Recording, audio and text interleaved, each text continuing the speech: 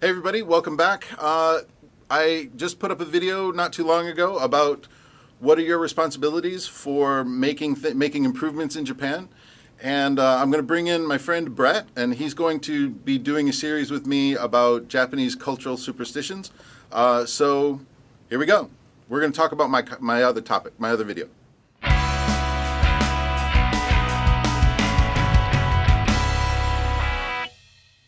What's up? Hey. Well, it's interesting that we're talking about Japanese cultural superstitions in a way, because it's kind of a superstition in Japan that Japan is maybe does things differently, or we don't necessarily understand Japanese culture if we don't just put our heads down and work away and accept what's coming at us. I just really think that that's something that has been sold very well to the Japanese people, and maybe it was a necessary thing, or it was a useful sort of brainwashing that helped them dig themselves out of just a horrible economic situation they were in after the World War II. Yeah, because the economic recovery after World War II is still one of the most amazing economic recoveries of any country at any time. They went from a defeated nation in 1945 to a major world power within 20 years. Yeah. And that kind of turnaround is really a very significant accomplishment. And part of it is that they did do it through this idea of really hard work, seniority-based. If you've been at the company long enough, the idea is that you know enough about the company to be able to guide where the company's going. I don't necessarily, well, a little.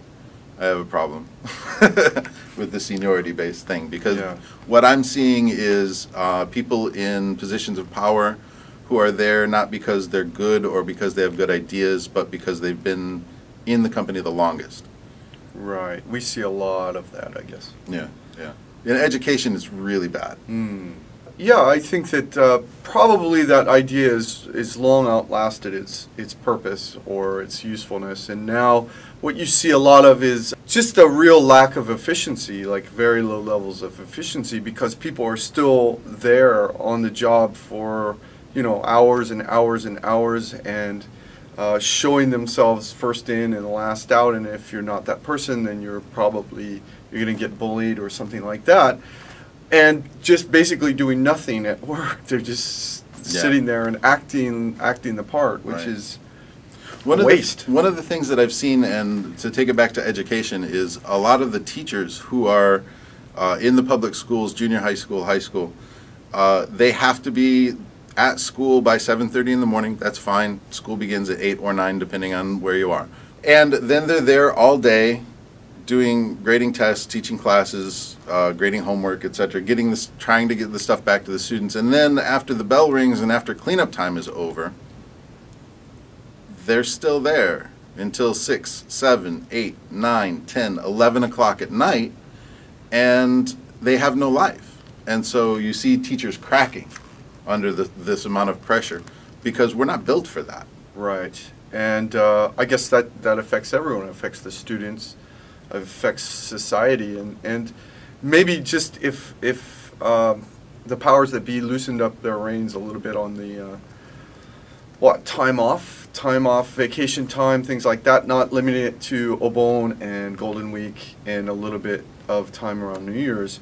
If they just loosen things up and allow people to kind of relax and vacate themselves, things would be a lot better, a lot more relaxed, a lot more efficient. There would be less suicides. There would be a lot more happy people. You see a lot of just general unhappiness, in society. A lot of suicides. And actually, that's a good segue. There's a Irish gentleman who was up in Tohoku called, and he made a video documentary about the problem of suicide in Japan and the lack of health care and stuff in that respect.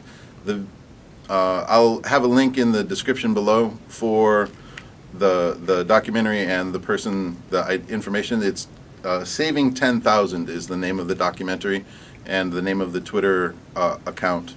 And I'll have all of that in the links below. I think it's supposed to be a great really topic. Powerful. Yeah.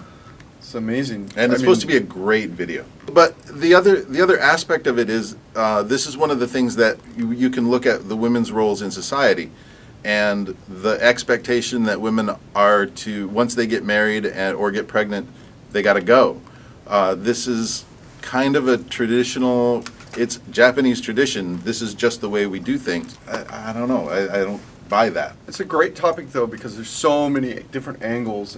But I got to say, you know, in the end, that regardless of all the, I guess, negative feelings that I might have towards everything about that topic, my life here isn't necessarily too bad. Right, yeah. No, and I'm not saying that at all. My life here is pretty much what I want it to be. Of course, everybody wants a little better, a little more time off, a little more money.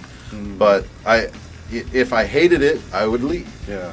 You know, there's nothing. I don't have any actual nails through my feet, and so you know, it's possible to get out. Yeah. So the to be or not to be soliloquy, in particular, the beginning. Do you take up arms against a sea of troubles and try to fight against the machine, or do you just let it go and slide and give up on it?